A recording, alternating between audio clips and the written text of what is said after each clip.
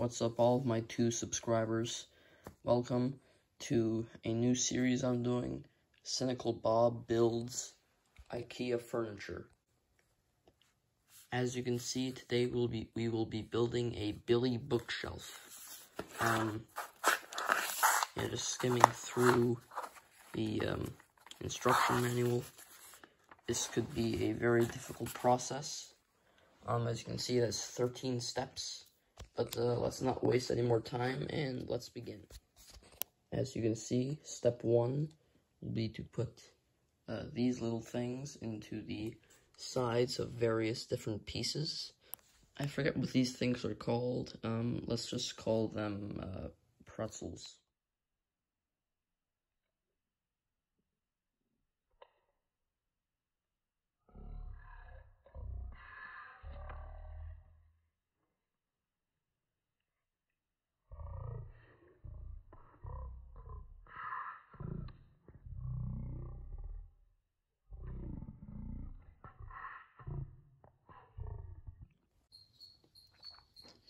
Step 2 will require this kind of screwdriver to assemble the furniture.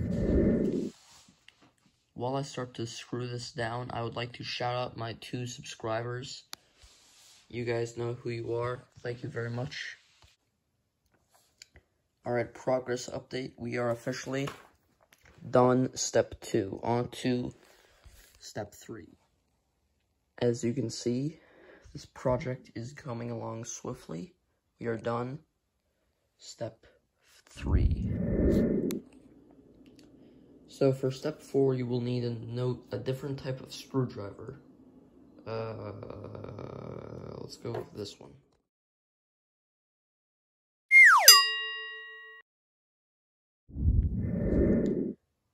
After some hard work, steps 5 and 6 are complete. After completing the first part of step 7, you will require a hammer. So once you're done getting hammered, you can move on to the next step and flip over the book. Now that you have flipped over the shelf to an upright position, you can start adding in the individual shelves. I'm not going to put the wall mounts up yet because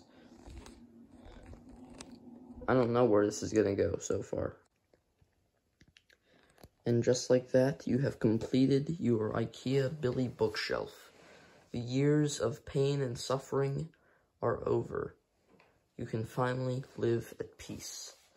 But then, of course, you realize that you have to build another one.